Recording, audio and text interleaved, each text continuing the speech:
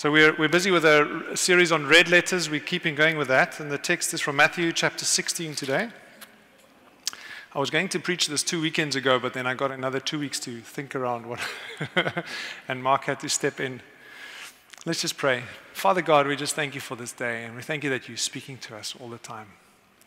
I just thank you even for your presence here in the worship set, Lord. So tangible, you being with us, you ministering to us, you receiving our praises, Lord, as a fragrant offering to you this afternoon. And yeah, I thank you that you speak to us all the time. And even now, Lord, I pray you open our hearts that we might understand what you're saying and that we might receive that and that we might act on that.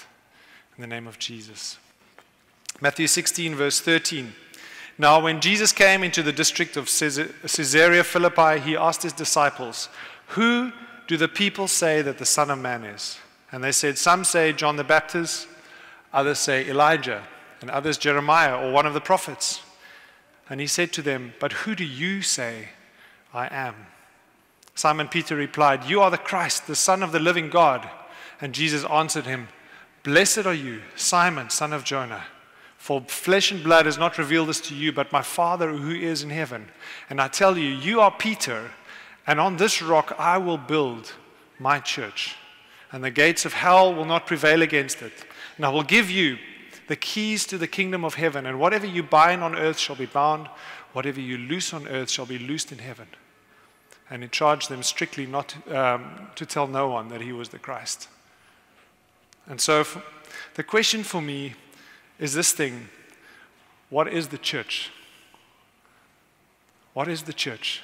And maybe before that's what we're going to be talking about today. Before we go on, and before I tell you what I think the church is and what I feel the Bible is, why don't you just turn to somebody around you and try and say in 1 or 2 sentences what you believe, what is the church? Because I think it's quite important to engage with the topic. Just 1 minute, quickly. Just turn to someone next to you or someone you don't know and tell them what is the church for you.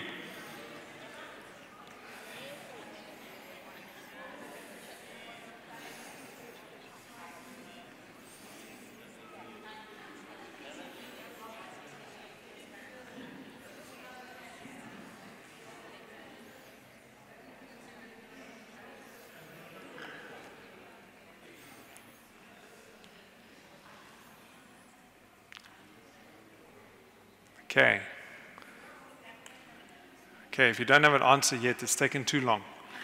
Time out. It's interesting, in English we say, "I'm going to church," right? In English you say, "We're doing renovations now at the church." Think about that. So in English, church mostly means building. I'm going to the building where we have our church. I'm going to church.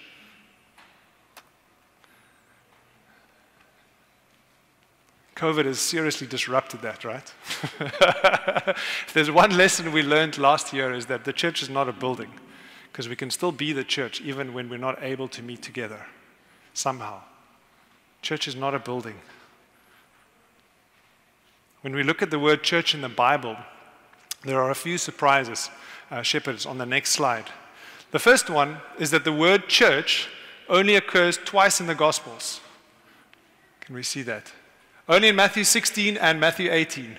You'd think the church would be all over the Gospels, but it's not. It's only 2 places, and it's actually one passage that Jesus talks about it. The second surprise is that the English word church comes from the Greek word kyriakos, meaning belonging to the Lord. Kyrios means Lord. So church, the English word church, comes from the word kyriakos. And that word only occurs twice in the New Testament. And there it's translated as the Lord's Supper and the Lord's Day. It's got nothing to do with the church. That's the second surprise. The third surprise is that 114 times in the New Testament, the Greek word ecclesia is used, and it is mistranslated or substituted with the English word church. The two mean something completely different. Church means belonging to the Lord, and ecclesia means something completely different. And so there are all kinds of conspiracy theories saying, what is going on here? This is coming from the 1500s and 1600s when the Bible was first translated. Some people say that King James, who translated the King James, or who authorized the King James version, that he was a Freemason and they're trying to control the world, and all kinds of conspiracy theories. But for whatever reason, the point is that when we look at our English Bible, the word church is misleading. It's not capturing and it's an inappropriate word to use. We should be using a different word because ecclesia doesn't mean church. And we've gotten so used to church that we don't even know what it means. We don't even know what was Jesus talking about. What is this? So that's what we're doing today. We're going to say, what is the church? What is the ecclesia? That's the next slide, shepherd. See, Jesus is not using a new word. He's actually taking an old word from the Hebrew Old Testament. In Jesus' time, they translated the Old Testament from Hebrew into Greek. It was called the Septuagint. There were 70 people translating it. And in that Septuagint, so actually first let's just say, in the Hebrew Old Testament, there are 145 times that this Hebrew word, kahal, occurs. And it always means some form of a gathering or some form of an assembly, a congregating, people coming together. Out of those 145, 96 times this word kahal is translated as ecclesia in Greek. So ecclesia, the rest of it means synagogue, which means a religious gathering. So every time in the Hebrew there's the word kahal, it always means people gathering together. Of those, some of those are religious gatherings, others are just normal gatherings. But it's always got to do with gatherings. And this word ecclesia comes from two separate Greek words. The one is ek, means coming out of or called from, and the second word is kaleo, which means to be called. And so if you say ek and kaleo, ecclesia, it means a people called out of their homes into a public space by an authority figure. Ecclesia means people that are called out of their homes into a public space to gather. What else do we learn from the? This is the common meaning in the Greek Old Testament. What else do we learn? The first thing is that this assembly of people cannot be separated from somebody who calls. In order to be called, you need to have somebody calling. There's always an army general, or there's God summoning his people, like he did at Exodus 19. He said, "Come, my people, come gather around at the foot of Mount Sinai. I want to talk to you." That is ecclesia. The second thing is that this gathering always has a socio-political purpose determined by the occasion. Sometimes it's linked to the giving of instructions, sometimes to different things. I can give a few examples. In Deuteronomy chapter 4, it describes this Exodus 19 moments where God summons the people to Mount Sinai. He wants to give them the law. He wants to show them what does it mean to be my people. In 1 Kings chapter 8, they use the word ecclesia to describe a time when Solomon was dedicating, David or Solomon, I can't remember. One of the two, when they were dedicating the temple. And it was describing all the festivities and the people gathered. Ecclesia. In Judges chapter 20, ecclesia, there's an ecclesia of soldiers preparing for war. And it's the generals of the army pulling people together and say, gather together. Ecclesia. Gather together. This is how we're going to go. Those of you going to go this way. Those of you going to go this way. It's the gathering together to receive instructions to go out to war. Ecclesia. And in Psalm 89, there's a picture of a heavenly assembly, the assembly of angels in heaven worshiping God. They're gathering together to worship. There's always a social, political purpose when people gather. And that is part of what this means to be church, to be ecclesia. The third thing that we learn is that it's a communal activity. It's not individual. It's in a public space. It's not private. You see, to be in the ecclesia or to come together is to come together in public, to receive together instructions, everybody together. And so often, in our understanding of what it means to follow Jesus, and our understanding of what the church is, it's not public, it's private. It's me, and especially in my culture. You know, they say when you come to somebody's dinner party, just don't talk about politics and don't talk about religion. Because you might offend people. Because religion is seen as a private thing. It's me and my God, me and my relation. As long as I can have my religion, as long as I don't offend you. No, this is public. And it's not an individual thing, it's corporate. It's everybody together. That's ecclesia.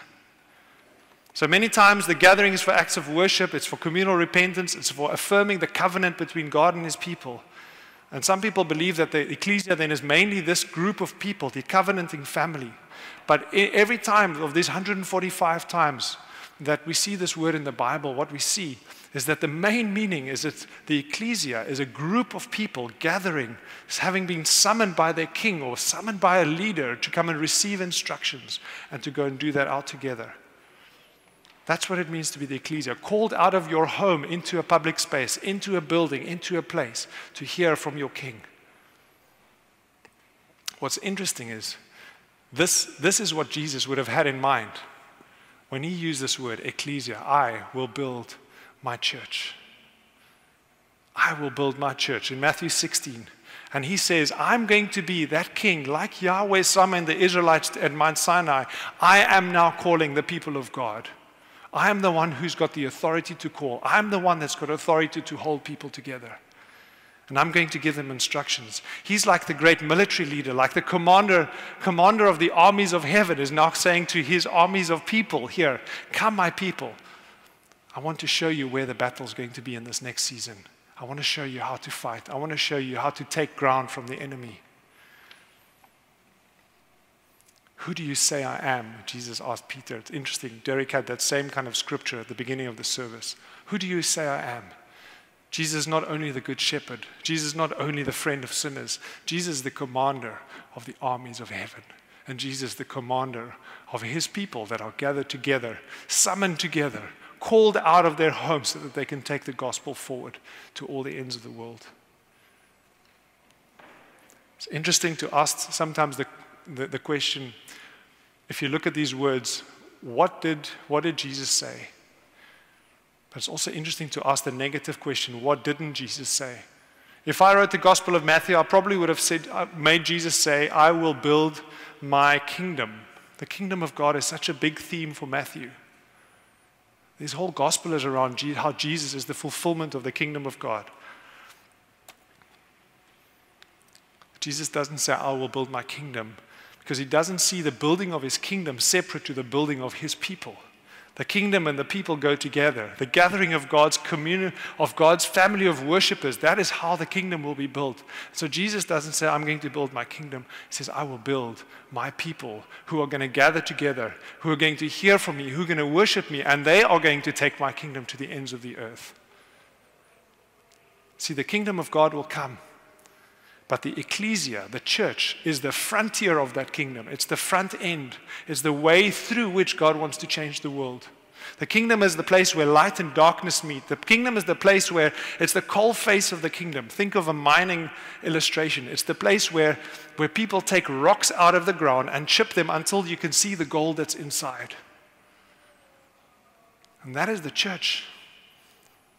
That's the church. That is the ecclesia, the coal face of the kingdom, where light meets darkness.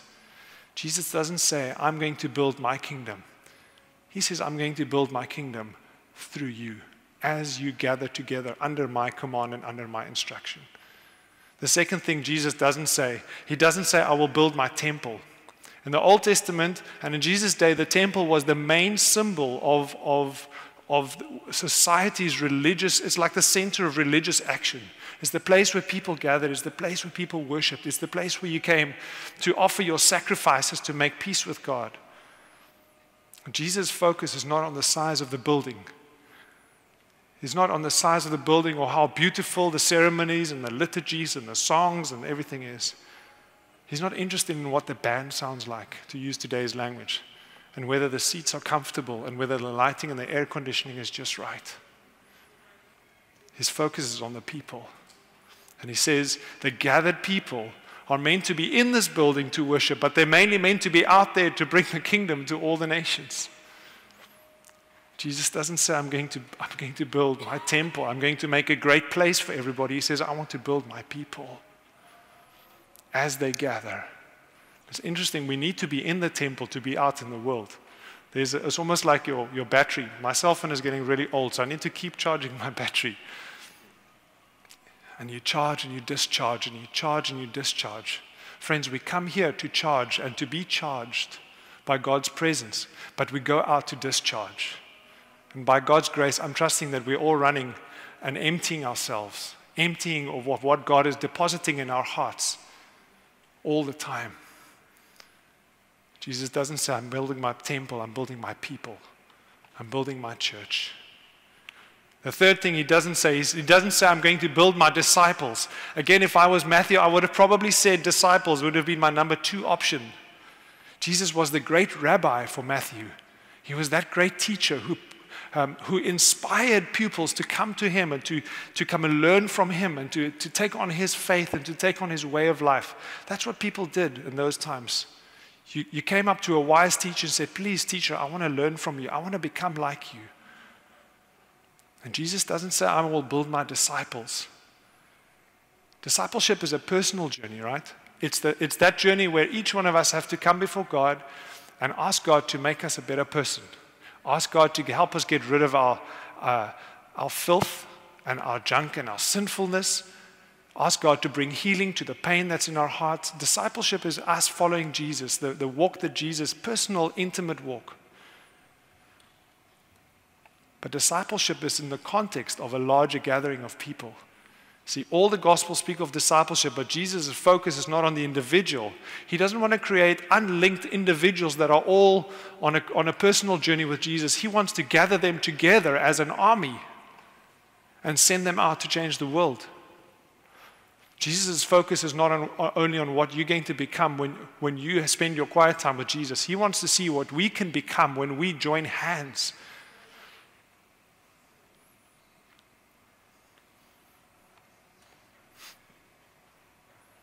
Yeah, the collective is always stronger than the sum of the individuals, right? I'm sure there must be a physics law like that. Please, can the engineers help me out? But it's always like that. The collective is stronger than the individuals. There's some fascinating videos. I saw one again this week of the Maasai tribe in Kenya do this. But I know that's an ancient Bushman tradition also, where a few guys of the Maasai, this video that I saw, a few guys, literally, there's part of their initiation culture, where to prove that you're a man, you need to go and steal meat from the mouth of a lion. So they have to find a lion that's recently killed something, and the first problem is the lion are always killing at night. So you have to find a lion that's killed something in the daytime, and then you have to go and slice off meat from the kill. And you see this video, this one video I saw was just 3 guys actually. Another video I saw was about 10. And literally the guys, they plan it and they stand in ambush and they're kind of sitting down, hunching, and then they go, boom, boom, boom. And they walk straight up to the lions. The lions get the fright of their life. They don't know what the heck is going on here. The lions run away. The guys cut off the meat and they go away.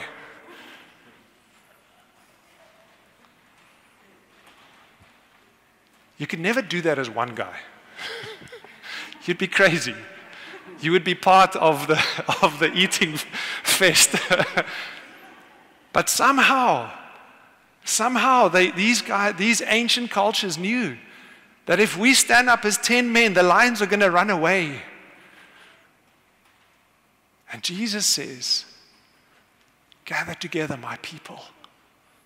I want to chase away the lions.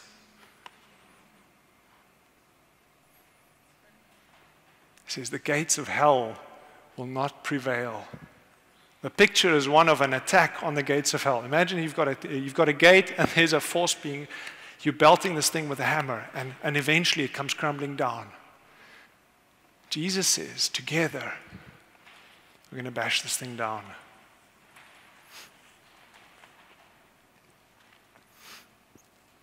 So many people today think that I can be a Christian, but I don't have to go to church. I can be a Christian on my own as long as I read my Bible, as long as I pray, as long as I'm a good person, I try and do business in a good way, I raise good kids. It's fine. Friends, it's not fine. And I think we have to say it for what it is. It's not fine. In the Bible, there's no such thing. There's no such thing as an ungathered church. There's no such thing as different believers just all in their own silos. No, we are together. We are an ecclesia. We are a called out people. By definition, that's who we are. And when you get saved, when you begin to follow Jesus, what you do is you join the mass movement of people, God's people who are under his instruction, worshiping together, charging their batteries so that they can go discharge that all over the world.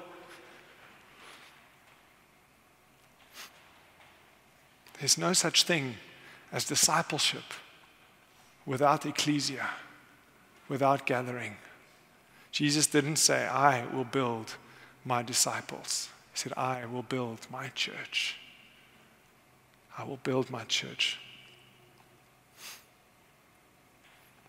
An interesting thing that I sometimes do, those in my home group know, we talked about this the other day. When you approach doing a Bible study, and this is a helpful tip, and you want to go a little bit deeper into the text, one thing that you can do is you say the same phrase over. In this case, our phrase is, I will build my church, 5 words. But then you emphasize different words, and you see and you reflect on that and see what it does. So we're going to do that right now. So if you take the first word and you say, I will build my church. Jesus is that big I. Jesus is the one who will build his church. Jesus is the great builder. Jesus is the great commander-in-chief. Jesus is the great I am. It's not the strategy of man. It's not the plans. It's not the buildings. It's not the programs. It's not the elders. It is Jesus who leads his church, and Jesus that is in charge, and Jesus that sets the agenda, and Jesus that will lead this church and every other church. And sometimes we as men and women just need to get out of the way so that Jesus can lead us more. May God help us. Jesus is the great shepherd. And if you read the book of 1 Peter, it talks about Jesus as the great shepherd, and then it talks to his elders as under shepherds. You've got the great shepherd and the under shepherds. That's the right view of the church. I will build my church. Second word. It changes the meaning. Not I might build my church. I will. See, there's going to be opposition to the building of the church, but Jesus says, I will build my church, and the gates of hell will not stand back. There can be nothing that can stop the plan of God. There can be nothing that can delay the plan of God. We might think that coronaviruses and pandemics and whatever's going through your life, I will build my church. I will. There's that scripture that says not one letter of the law will come to, where's this? Matthew 7. Not one dot or a tittle.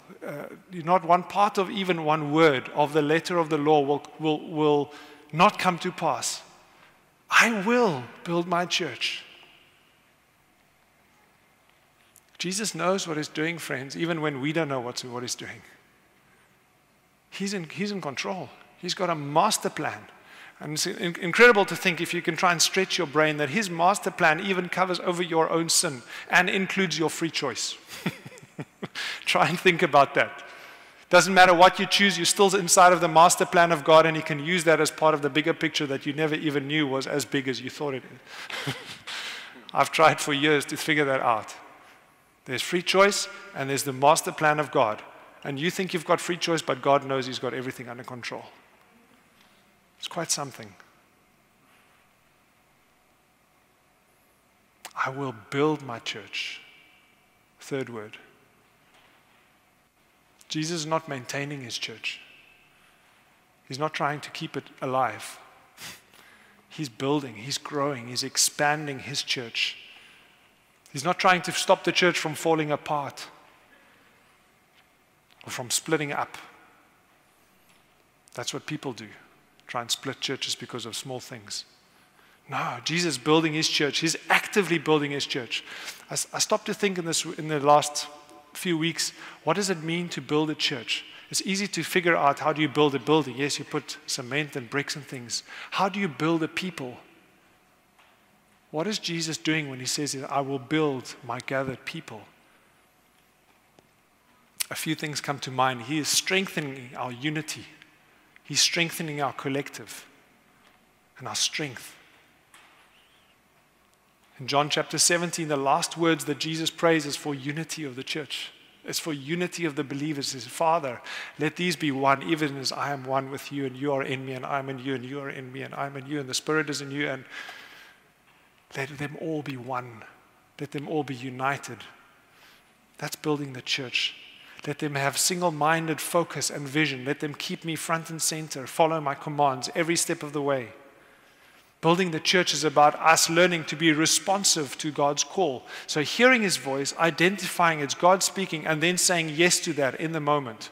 Not yes 2 years later, or yes 5 years later, or 10 years later. If you've got kids, you know that delayed obedience is pretty much the same as disobedience. Kids go, tidy up your room. Yes, Mom, I'll do it later. It's pretty much the same as disobedience, right? Triana's nodding furiously. Yeah. That's what it means to build a church. God is strengthening our capacity. He's sharpening our ears. He's strengthening our resolve so that we might say yes to Him no matter what. I will build my church, fourth word. I will build my church. Again, friends, this church, City Gate Church, is not Mark and my church. We happen to be elders at this time. But at any given moment, God can take us out and put any other elders here, and it's still God's church. It's still Jesus' church. We don't run the church. We manage it on His behalf. And we try as best to steward what God is saying and steward the resources on God's behalf. This is not my church. This is God's church. It's also not your church, it's God's church. He is at the head of this church. There's the beautiful picture of in Ephesians, end of Ephesians chapter 1 and Ephesians chapter 2, where Jesus says, He is the head of the church, which is the body of Christ. We are the body, but He is the head. He's the commanding center. This is where all the instructions go, right? It starts up here and it goes through the nervous systems to all the ends of your body so they can do whatever you're meant to do. Jesus is the head of the church. The other thing about that is that we identify ourselves by Him. We belong to Him. He's the one who sets the tone for what happens here. He's the one who sets the culture. He's the one around whom we define ourselves. Not the culture of the day, not what seems popular. No, whatever Jesus says, that's who we are. Last word, I will build my ecclesia. Not my apostolic networks, not my bank balance, not my fancy buildings, not my incredible projects. I will build my group of people who gather, my tribe of worshipers that stand ready to do whatever I say. That's the church. A tribe of worshiping soldiers of Christ, gathering together all the time to hear from Him.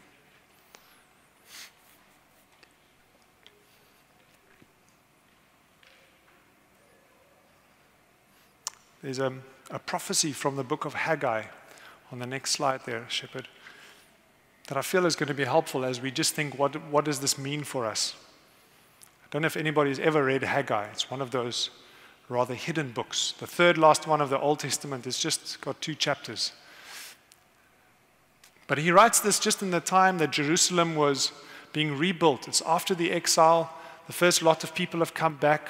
I think some of the second lot of people have come back, and they started rebuilding the temple, and they kind of got distracted. And then Haggai comes and says, the word of the Lord came by the hand of Haggai the prophet. And God says, is it a time for you yourselves to dwell in your paneled houses, while this house, the temple, lies in ruins? And a few verses later, he continues this thought. He says, consider your ways. Go up to the hills and bring wood and build the house that I may take pleasure in it, and that I might be glorified, says the Lord. See, this Haggai message I feel is timely for us. That was after great destruction and great rebuilding, just like now.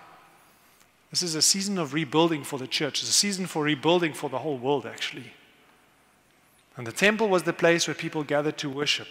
No temple, no gathering, no worship, no ecclesia.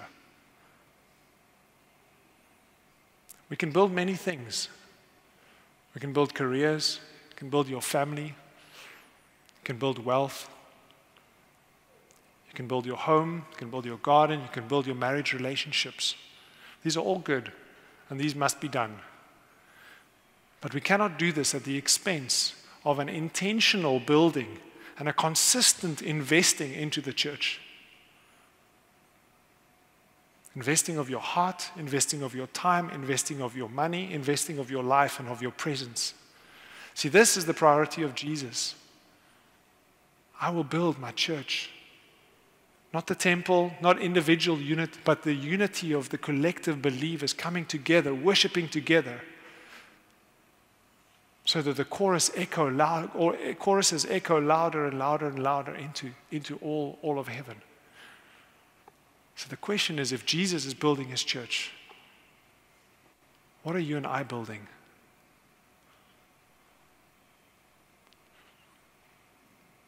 Just think about that. What are you building? Everybody's building something. Otherwise, you're going nowhere. What are you building? Jesus is building his church.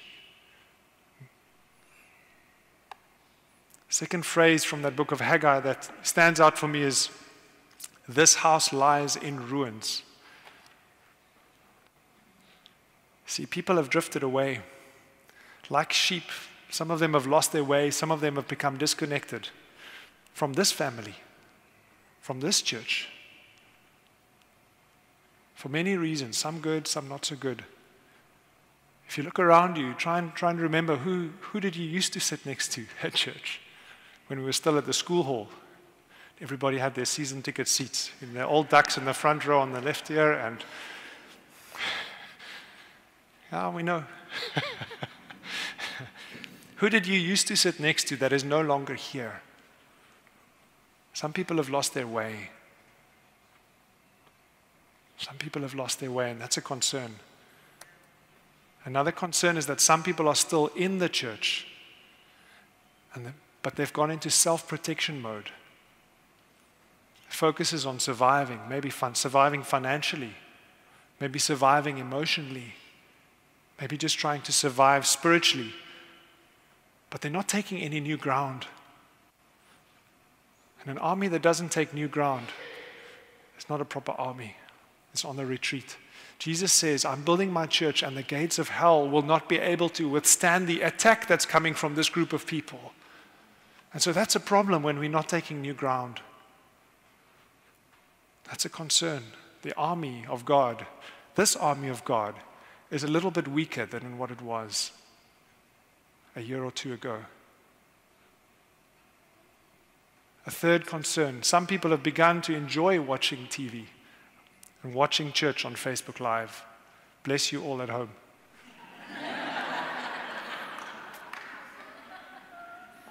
No, we need to say it as it is. It's quite convenient to watch church in your pajamas with a cup of coffee and WhatsApp open on the other hand, while your kids can run around and do whatever they want. Right? I mean, we need to be honest. This is a family moment. Ecclesia means assembly, just like a school assembly. That's the bottom line. That's the bottom line. If you don't line up with the other soldiers for battle, you're not part of the army.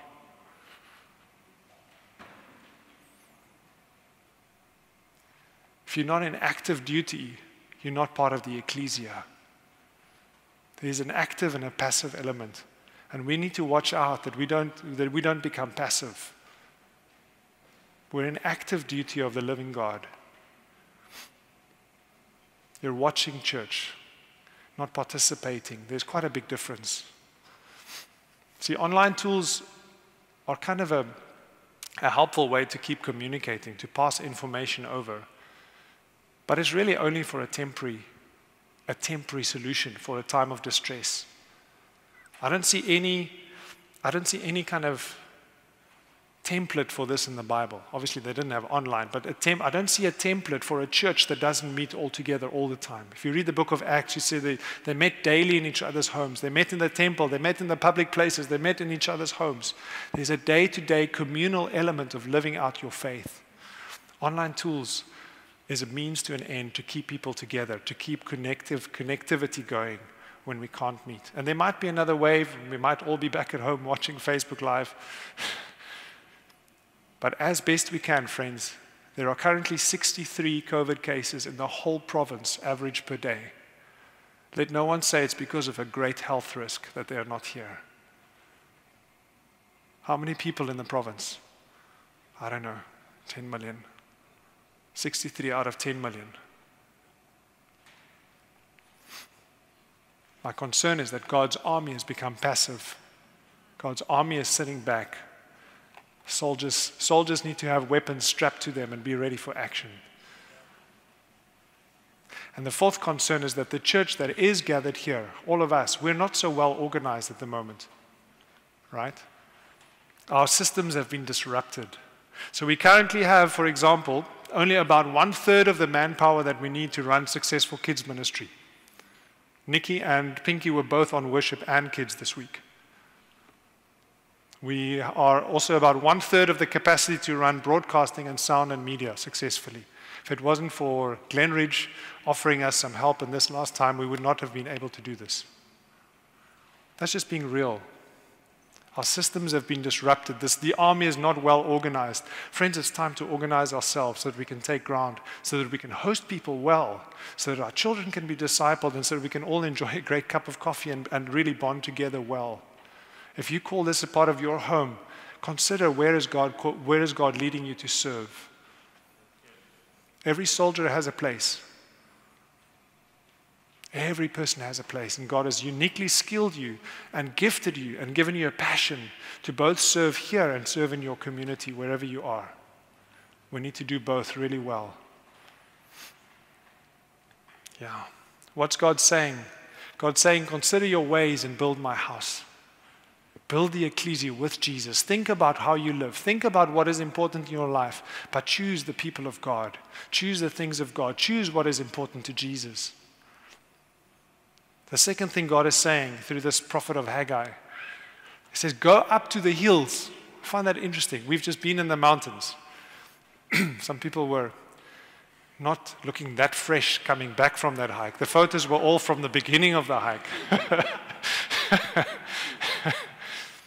We're also, I'm a bit guilty here, but slightly underestimated how long it's going to take. It's underestimated it by about half. Go up to the hills, to the top of the hill, not to the bottom of the hill. Go and fetch the best wood so that you can build a great temple for me, says God. Make an effort. Go out of your way. Make an effort. Yes, it's going to be heavy. Yes, your legs are going to be sore. Yes, you're going to be out of breath. Make an effort. Not only to find the building materials, but to find the people. Because church is about people. People that are lost. I'm reminded of that scripture, Abel and Cain, and Cain just killed Abel, and then God, I think it's Genesis 4 or Genesis 14, I can't remember, 4 probably. And God comes to Cain just after he killed Abel and says, Cain, where's your brother? And he tries to think, he kind of thinks that God probably doesn't know what's going on. I don't know what he was thinking. But, and he says, I don't know. And he says, am I my brother's keeper? And you know that half of the New Testament talks about how we are our brother's keeper. Half, if you read any of the books of Paul, like the first half is normally theology, the second half is application. How are we meant to live in community? How are we meant to stir each other up towards good deeds? How are we meant to help each other put on the new self and get rid of the old self? You are your brother's keeper. We are going to be held accountable not only for our own lives, but for the extent to which we were discipling and reaching out to those around us to say, come, let me help you follow Jesus. Let me help you become the person you were destined to be. Let me help you get rid of some of the mud so that you can be a bright diamond, shining for the glory of God. You are your brother's keeper. And God says, go up to the hills and go and find your brothers. Go and find the people that are lost, that are hurting. Find your brother and sister that hasn't been back in this church community simply because they've lost their way. They've gotten distracted. Have a loving and a graceful conversation with your brother or your sister who's in self-protection mode and not taking new ground. Pray for them. Minister to them.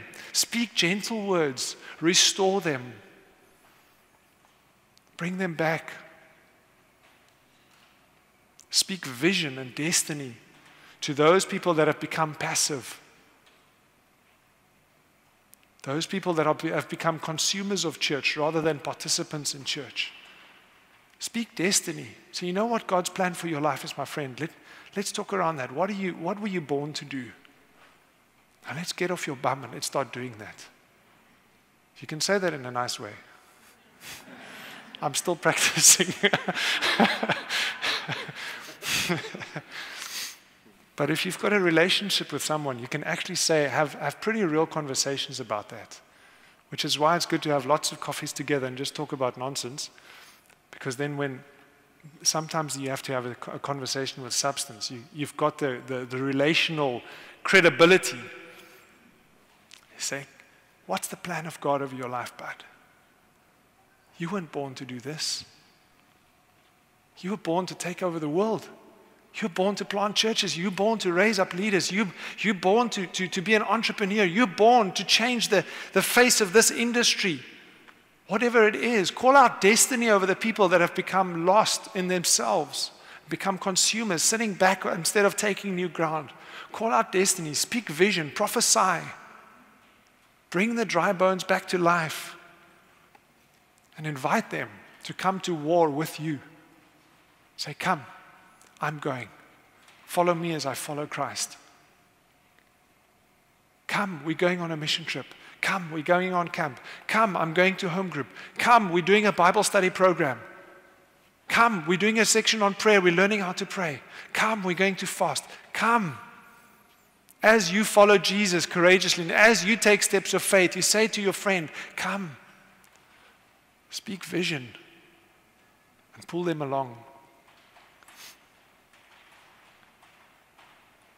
And the last thing is, what God is saying is step up and ask God, where does He want to deploy you? If you think of the army again, each section of the army has got a frontier to fight. Each section has got a place. And God is uniquely skilled and gifted you. Put passions in your heart. Put skills, put skill sets, put understanding. He's given you a skill set to be able to reach a people that I can never reach, and that Derek can never reach, and Warren can. Each one of us is different for that reason, so that we can reach a different crowd, a different people. Where is God calling you to take new ground? Not in 5 years' time. Now, before the end of the year. Now, this month of May. What's the ground that's before you? Who are the people? And how's it going? Because that's the church.